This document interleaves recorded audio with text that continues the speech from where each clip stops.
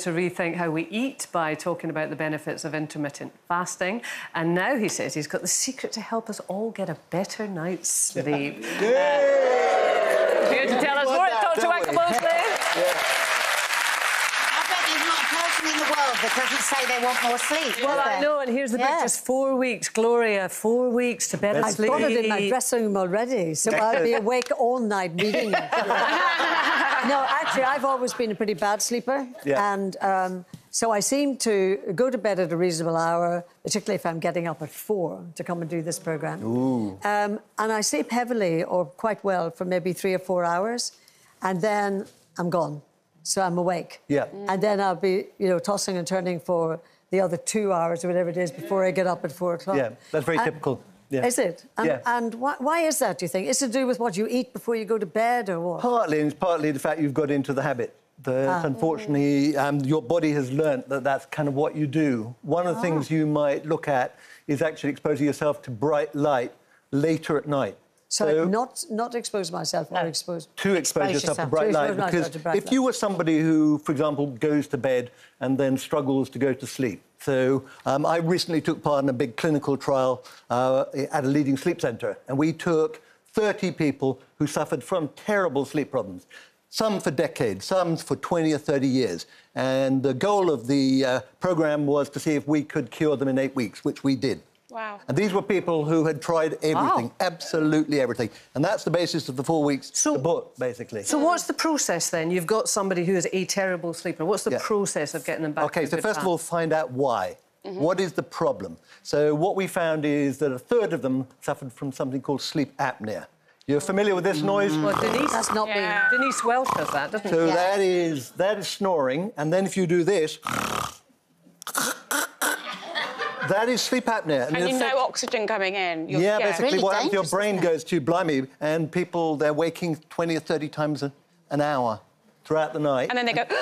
Exactly, and it affects about 10 million people in the UK. Wow. Mainly blokes, but women after the menopause. Right. Well, the other thing I was going to say, I asked an acupuncturist once, could he help me make sleep better? And he said to me, clear your mind.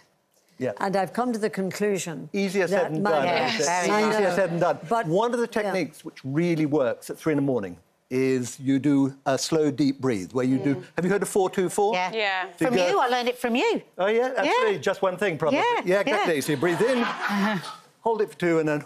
And you do that for a minute or so. What it does is it slows your heart rate down, and that's what triggers sleep. Does work. It's brilliant. I have to say, for me, it's been life-changing. In terms of I annoy everyone because I sleep really, really well, which I know is really annoying for everyone.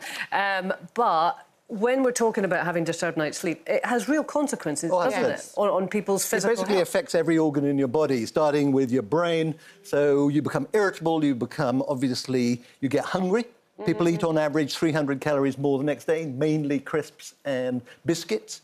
It increases your risk of dementia, depression, anxiety, heart disease, type 2 diabetes, and also impotence if you're a bloke, and it robs your sexual drive if you're a woman. It's depressing. It is depressing. That's why you have to read my book. You see, 4 weeks to better sleep and better sex. Who doesn't want that? Better sleep and better sex. That's interesting.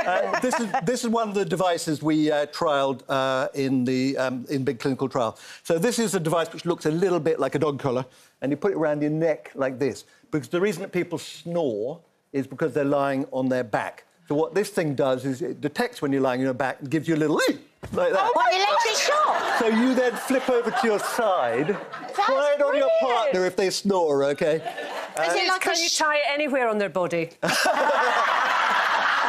think what are you trying to bring back to life? It's quite big. It's really quite big.